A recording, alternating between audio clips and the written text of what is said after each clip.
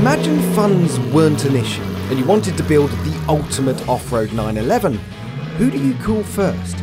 Well, if you want it to look as exquisite as this thing and be ready for anything, up to and including the Dakar Rally, you want it designed by Singer and engineered by Tuthill Porsche, and that's what this is. The ACS, a reimagined 964 911 where imaginations were allowed to run wild and free.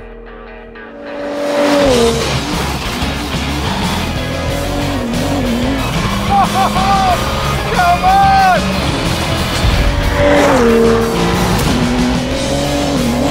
Yes!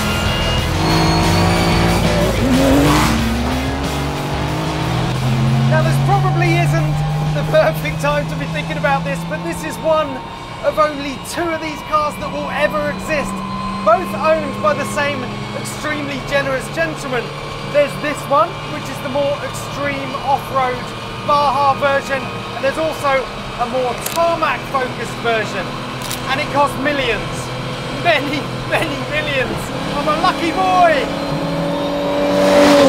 So it doesn't actually feel that in your back, in your seat, rapid when you're on full throttle, but honestly, I couldn't give a damn about numbers and measurables in this car when the process of building all that speed is so visceral.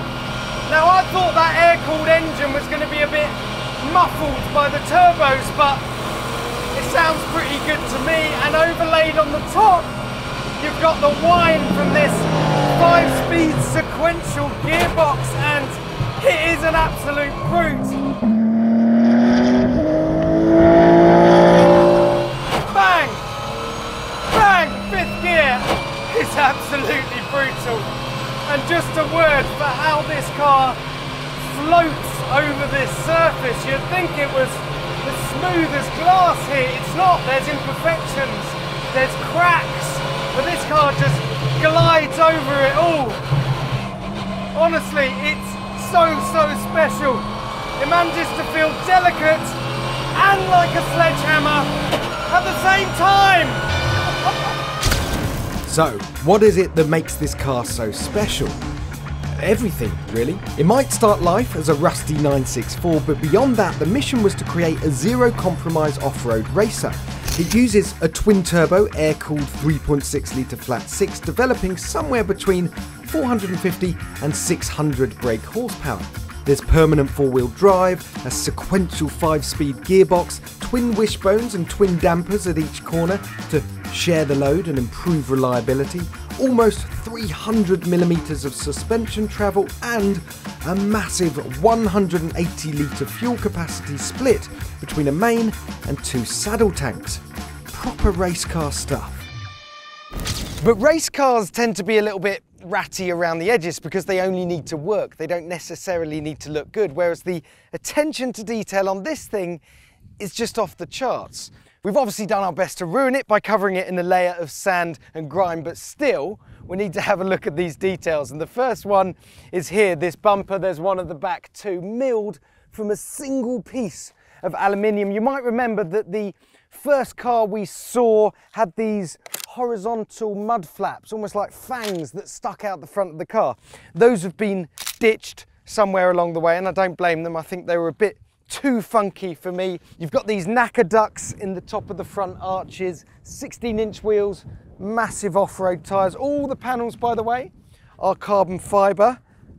And round the back is where it gets really interesting. You've got this gorgeous wraparound section, which is a nod to the 959. But what I want to show you is this rear clamshell. There's one at the front tube, and it lifts up. The entire rear of the car lifts up, exposing all the good bits underneath. And I'm going to need my glamorous assistant for this. Thank you very much.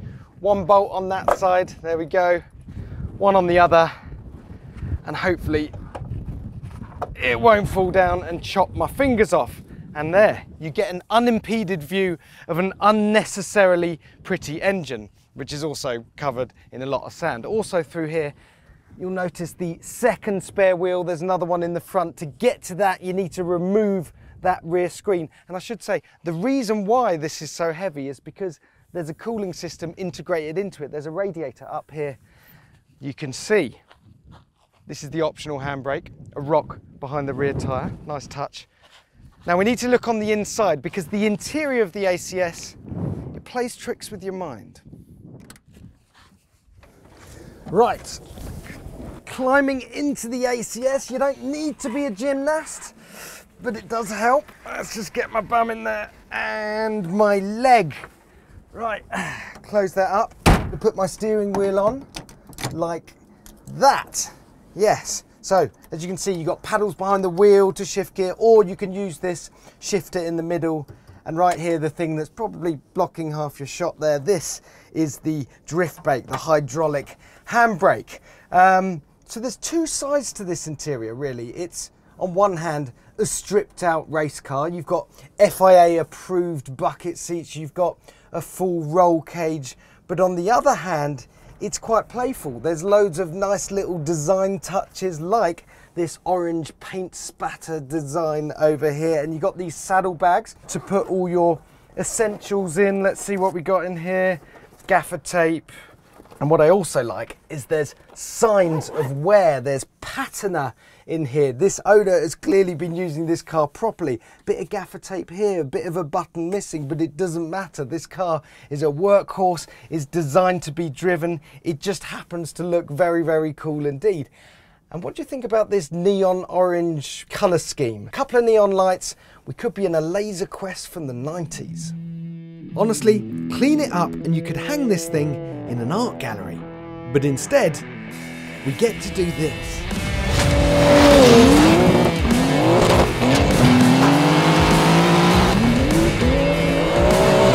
This car was just made to slide. Now there's two ways that you can do it. The first is just tip it into a corner with a little bit too much speed, wait for the back end to come around. Come on, here it comes, and then dial in the opposite lock. Oh, that's probably the faster way. But there's also this stick here in front of you, and that's the hydraulic handbrake. So if we slow it down a bit, tip it in, clutch in. Oh yes! Look at that! I'm living out my WRC fantasies. And there's night and day difference between this thing and the 911 Dakar. The 911 Dakar, yeah, it's got more wheel travel, it's a bit tougher, it will take you places that a standard 911 can't. But ultimately, it feels a lot like a normal 911. This thing just moves in a different way. The way it rolls and pitches and dives under braking, there's so much more movement. Look at it. It just feels more organic. It feels more alive. It's just such a fabulous, fabulous experience. I can't smile any more than this. I found driving nirvana. Woo-hoo! But when you've got hundreds of thousands of acres to play in, it's a shame to stick to just one lake then. Here's a top tip. If you're going to be punting somebody else's multi-million-pound car around in the desert, visibility is key. That should hold, sort of. In fact, it's an improvement. Look at that. Looks like some sort of giant Tamiya RC car. Right, time to find a bit more undulation and variety.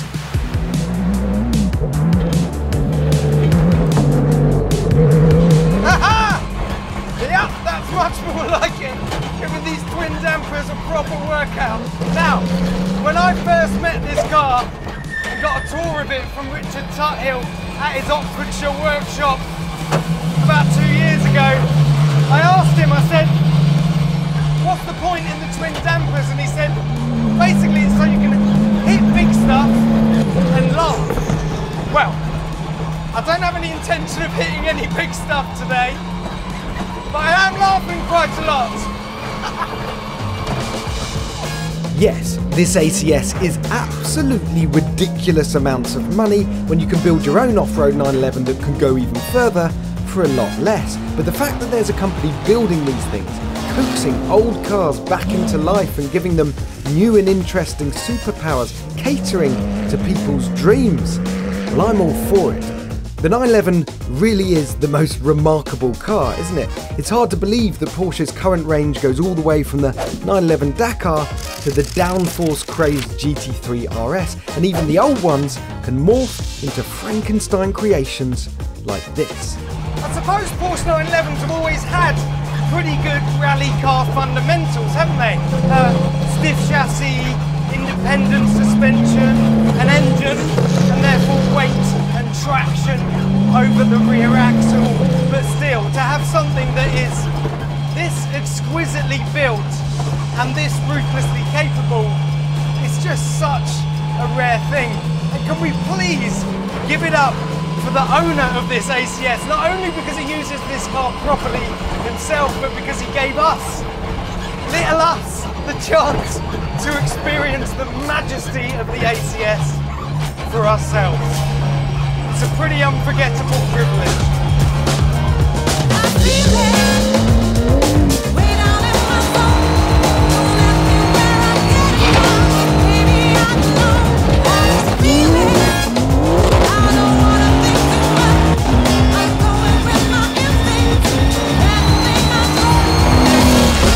Jack, I'm a cynic, but that looked like a lot of fun, I have to admit. Although I would be terrified driving that thing around like that. Yeah, I was absolutely bricking it, you know, driving someone else's multi-million-pound car. And the thing about that thing, you need to be driving it hard to get the most out of it. So it's probably only the second half of the day, once I got used to it, that I was really feeling the suspension working properly. And then, it's pure magic. And I handed it back in one piece. Yeah, well done for that. Normally I'd be disappointed, but not in that case. Okay, so this is the 911 Dakar. So if you're just a millionaire, not a billionaire, this is where you get your fun off-road in a 911. I've spent no time with this at all, but just being around it, I'm more into it than I thought I would be.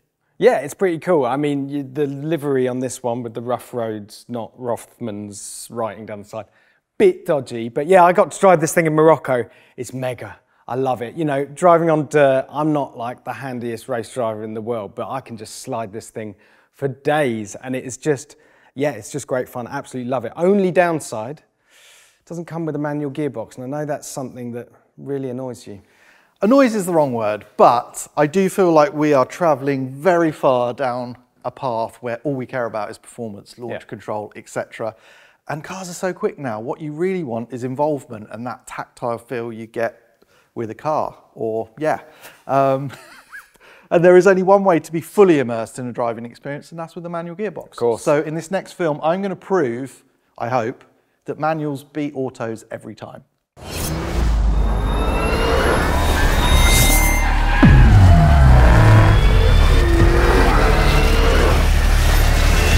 Manual gearboxes rule. We all know that. So why is it that Americans get more of them than us Europeans?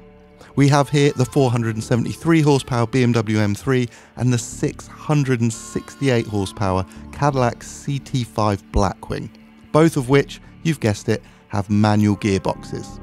And today we're at the track to prove one thing: manuals are just better, and we deserve more of them in the UK, which is why I've put Jack in a comparable sort of car, but with an auto box.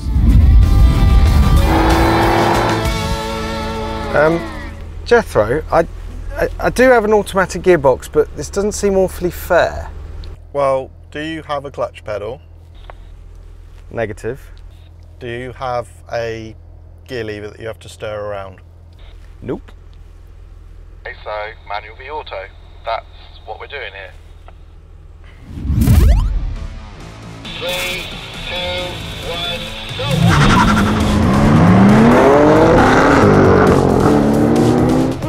Oh, we're off. I love the no-lift shift, and M3's gone.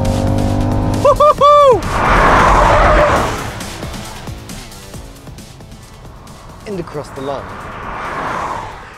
Looked like a bit of a scalp for the caddy there. This thing is so rapid. You have to tickle it off the line with like maybe 1500, 1800 revs. But then it's just an absolute rocket ship. It's got an onboard timer. I did 0 to 60 in 3.5 seconds, apparently. It felt bang on perfect. Yeah, I had a great view of that from 150 meters further back. I'd like to say you have to tickle the Maverick off the line, but she just goes. But the advantage of an automatic or dual clutch is only enhanced when you throw corners into the mix. At least that's what we're led to believe. Let's find out on the simply fabulous Apex Motor Club track. What a playground this place is. Anyway, once again, it's Jack in the theoretically faster automatic. How does he always get the easy gig? 3, 2, 1, go! Ooh, fantastic launch. 0 wheel spin, 0 wasted energy. Here we come. Ooh, hello understeer. Let's see if he catches any dirt, any dust. Take a lot of curb. Come on, we got off-road tyres. Woohoo! Tight right-hander. Oh, a little bit wide there. Come on, back on the throttle. Right, down the chicane. Actually, sod that chicane. That'll save me a bit of time. I have to say, from the outside looking in, that was pretty impressive. Thank you. I have to say, it was pretty impressive from where I was sitting too. Scores on the doors, and the time to beat is 2 minutes, 19.09. And with 0 to compare it to, that's pretty much a lap record for Top Gear. I'll take it. So we have our target. In Jethro's world, all the M3 and Blackwing need to do is beat the Maverick to claim a glorious victory for manual gearboxes. Me, I'm more intrigued to see if the Caddy can live with Europe's finest sports saloon. 3, 2, 1, go!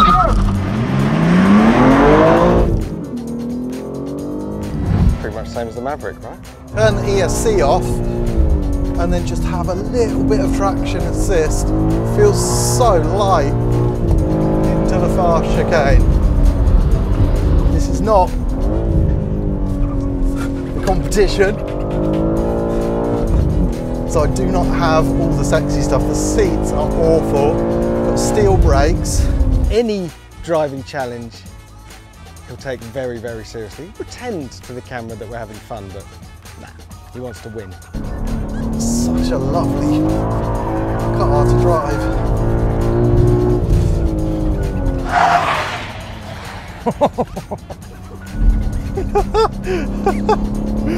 That was pretty good. I think I needed another gear there. That's my first lap at speed around this track. So, okay, Jack, what's the damage? It starts with a 1, so you can rest easy. 1 minute 52.52, so what's that, 27 seconds quicker?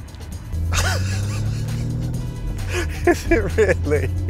That's hilarious. I love it. Okay, Jethro, have you got your big boy pants on? I'm actually wearing your pants. I didn't want to tell you, but I ran out of clean ones. I also ran out of clean ones 3 days ago, so joke's on you. Are you ready? 152 to beat. 3, 2, 1, go! Feels immediately heavier than the M3, much longer geared as well. It's hilarious, this guy. You can't miss a shift because everyone within a 2-mile radius can hear it. Cautious on the way in, that's the only way to do it, and then let the engine go. Heavier car, better brakes, more power. Is it going to even itself out? Minute and a half, 152 to beat. Just so much weight and power. It's so hard to be smooth with it.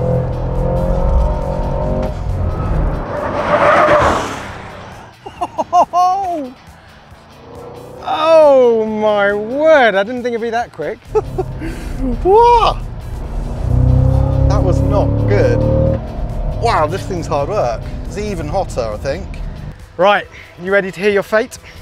Yeah, I can tell you what my thoughts are if you want. Let's do that.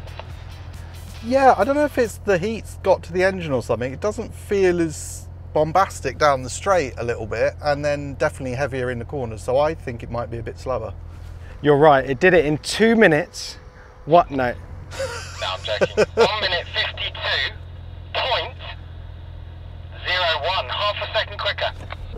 Wow, that's pretty good. It was not by any means my best lap, but that's pretty cool to have such different cars come in so close. Yeah, wow, I'm impressed because it did not feel like a very clean experience. M3 is a better track car, I think it's fair to say. Okay, so this is the final challenge and probably my favorite. This is the drift challenge. So if you have a look, you can see Jack over there. Jack's always in the Maverick. way off in the distance. And the idea is this corner here, it's not going to start sliding straight away. He's not going to start sliding at all, but the others two hopefully will. Going to start sliding mid this first left-hander.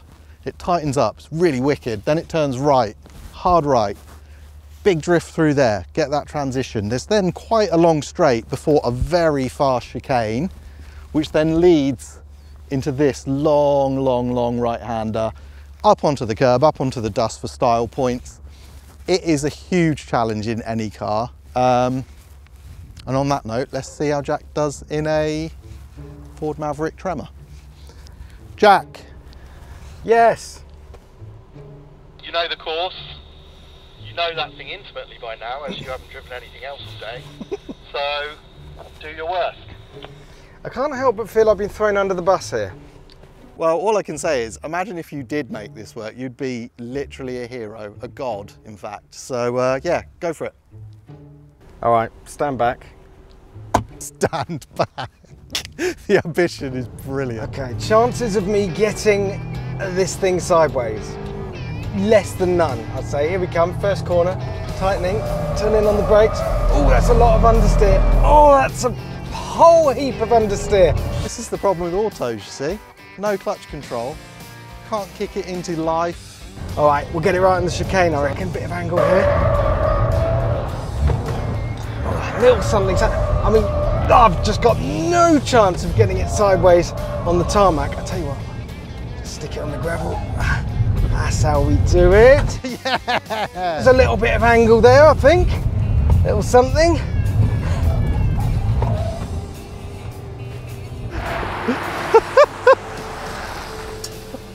You did get a transition going, but it looked more like a crash than a deliberate thing. All good camera shots look like you're crashing. You learned that. That's at journalism school, day one. Without a manual gearbox, obviously, you struggled a little with the control in terms of you couldn't kick it into life. That's it. I couldn't clutch kick it. If I had the clutch kick, I reckon I would have linked that all up. Yeah. So otherwise, you would have been all over it. So another demerit for the auto. Let's keep it going to manuals. Great car, hampered by the box. Do you want to drive the M3? No, don't worry about that. I'll get in the M3. I'd love to, No. I'll do the M3 and then the Caddy. Is that... Come back. Okay, I see you've left the Caddy till last. Probably a wise move.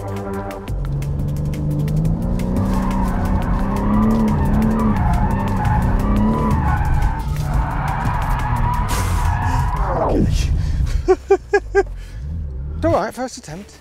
He's got this. The first transition is easy in second, but I'm going to run out of steam, so I want to do it in third, but I think in third it's going to make me look like a monkey because it's really tough to get it all right.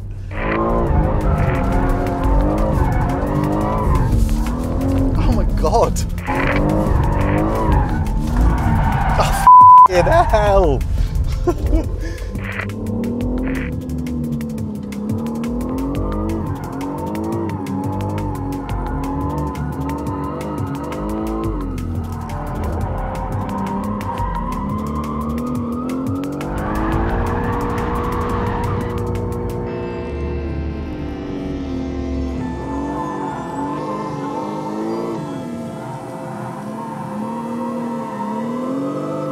Good man! Woohoo!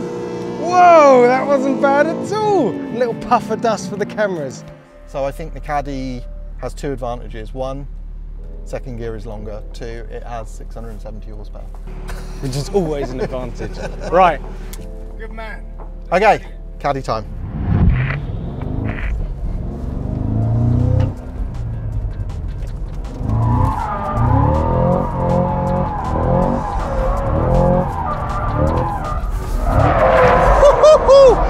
Wow, that's a good whipper.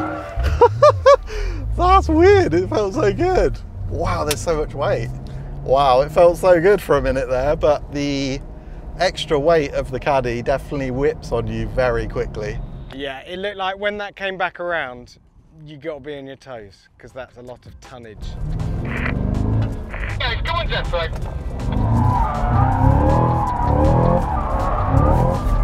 Wow, not enough. It's too scared.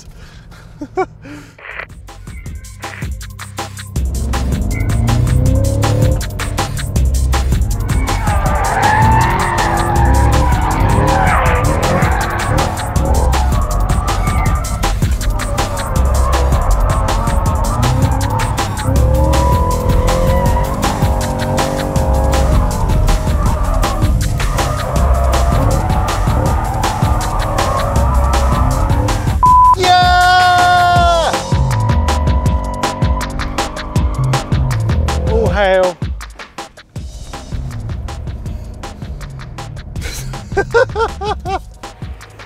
How did that feel?